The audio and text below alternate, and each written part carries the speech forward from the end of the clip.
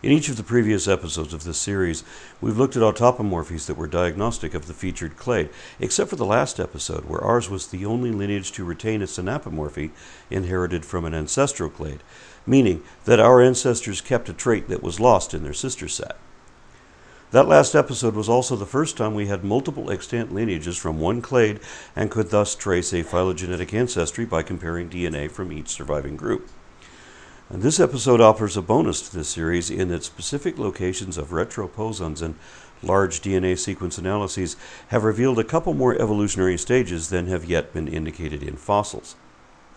To explain, one of the laws of evolution has been labeled the Law of Biodiversity, that the further back in time you look, whether it's into the fossil record or sequential stages of embryological development or even the basis of the genome, the simpler and more similar living things appear to be because they're more closely related. Each of these modern mammal groups, which still exist today, have their own diagnostic characteristics, some of which we'll talk about in upcoming episodes. There are also a few other mammalian orders that aren't listed here because they're all extinct and we don't have their DNA. We only know about them through fossils. We can tell where they should go in the tree based on their morphology, and we'll talk about those soon too, but the earliest examples of all of these were strikingly similar to each other. So it's possible that all of these, now profoundly different groups, could have radiated from one ancestral parent who would have looked an awful lot like a shrew or an American possum. Being the most generalized form mammals ever had, this was the template they're all based on. Before we had whole genomes to compare, that's how scientists depicted this radiation, as an unrestricted proliferation of meager mammals taking over the smoking ruins of an earlier world left to them after the demise of the dinosaurs. Rather like raccoons will do after we're gone.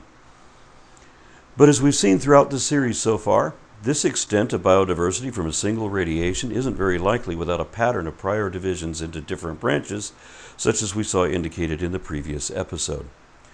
So while this entire series up to this point has been a list of transitional species, comparative genomics implies that there are still a couple links missing right here.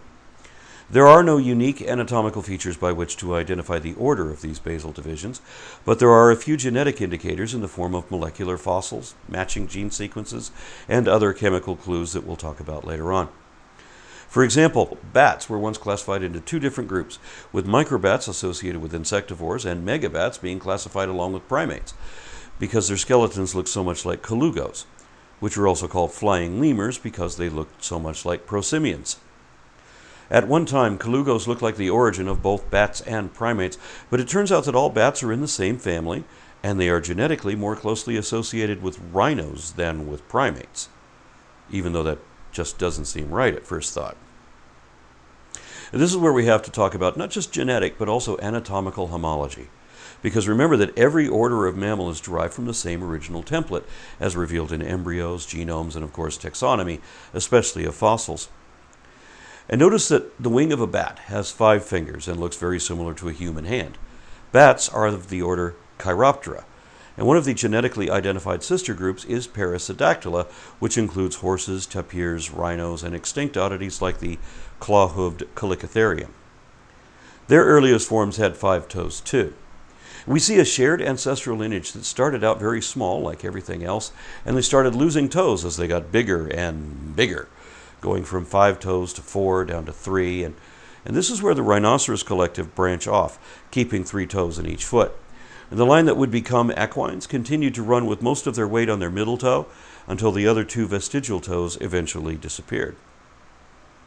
Looking again at that 5-fingered hand or 5-toed foot that all mammals started with, we see that the flipper of a whale still has 5 fingers and all the same bones that are in your hand or in a bat's wing, because they all started out the same and have since been adapted to different abilities. We'll talk more about each of these lineages later. Right now, though, we need to understand that we're getting ahead of ourselves, that we're only in the late Cretaceous period when the dinosaurs were still around, and that way back then, the progenitors of each of these modern mammalian groups looked virtually identical to each other, regardless how remarkably different we know that their descendants will become. So we might actually have the intermediate links we need, because we have late Cretaceous fossils of eutherian mammals all over Eurasia, but they don't look like transitional species because there's little or no transition to observe. And just about the only way we can tell them apart at this stage is by their molecular fingerprint. At this point, we have the otherwise indistinguishable beginnings of 4 major divisions of all placental mammals we know of today. Last episode, we looked at how Euarchontoglires split from Atlantogenata, which was divided between Xenarthrans in South America and Afrotherians in Africa. Euarchontoglires also divided into the 2 remaining placental superorders, emerging and diverging from what was then the supercontinent of Larezo. Actually, Larezo was the same thing as the modern supercontinent of Eurasia, except that it was under much higher sea levels and was consequently an unrecognizable cluster of islands separated by shallow seas, patrolled at that time by the last surviving genus of ichthyosaurs, a once plentifully diverse group that has since faded into oblivion without explanation. The Larezo Therians, meaning mammals of Larezo, include shrews, pangolins, carnivorans, bats, and 2 categories of hoofed mammals, depending on whether they're odd-toed, like horses and rhinos, or even-toed, like pigs, cattle, and deer. And this group also includes whales, even though they're odd-toed and don't have hooves at all anymore. We'll explain more about that later in the series.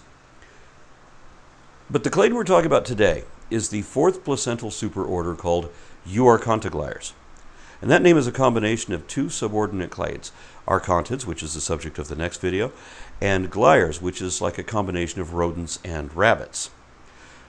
The molecular clock of relaxed mutation rates based on maximum parsimony implies that Larezo Therians and Euarchontoglires diverged just over 98 million years ago, early in the Upper Cretaceous period.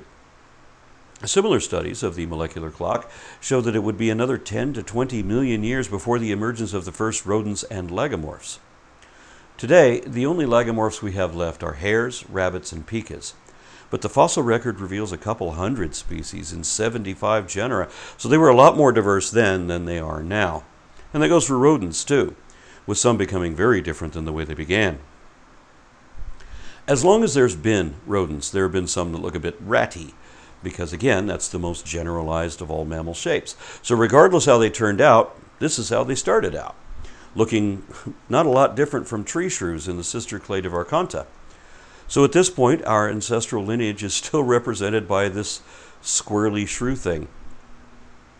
To see how similar the last common ancestor of both Euarchontoglires and Larezo Therians would have looked, recognize that there's not a lot of difference between common shrews and tree shrews.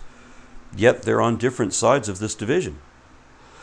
So the last common ancestor of both groups obviously looked like that too.